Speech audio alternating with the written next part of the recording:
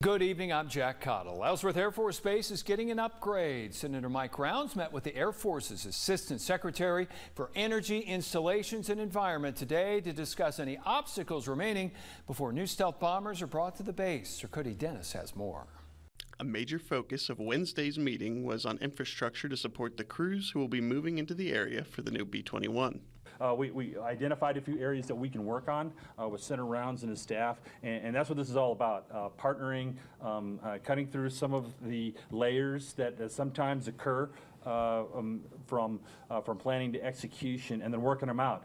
Although the discussion was about the base itself, Rounds and Chaudhry addressed issues beyond the gates of Ellsworth.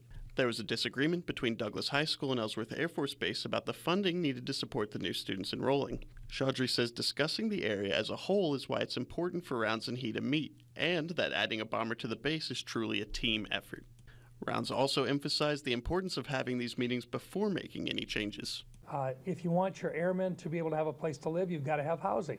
If you want your kids to get a good education, you've got to have the schools built when they get here, not after they've arrived. Rounds says the exact date that the bomber will touch down on base is classified, but did say that the plan is still on track to have it arrive sometime in 2024.